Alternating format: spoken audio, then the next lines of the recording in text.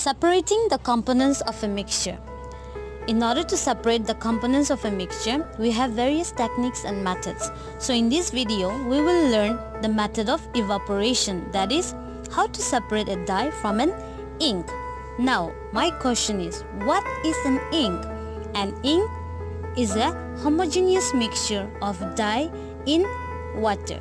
Since ink is a mixture of dye and water, the dye is the solute, which is called non-volatile, and the water is a solvent, which is called a volatile.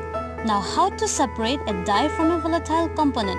So here we go with the procedure. Procedure 1. Take your watch glass and add few drops of ink on it. Procedure 2. Place the watch glass over a beaker which is half filled with water.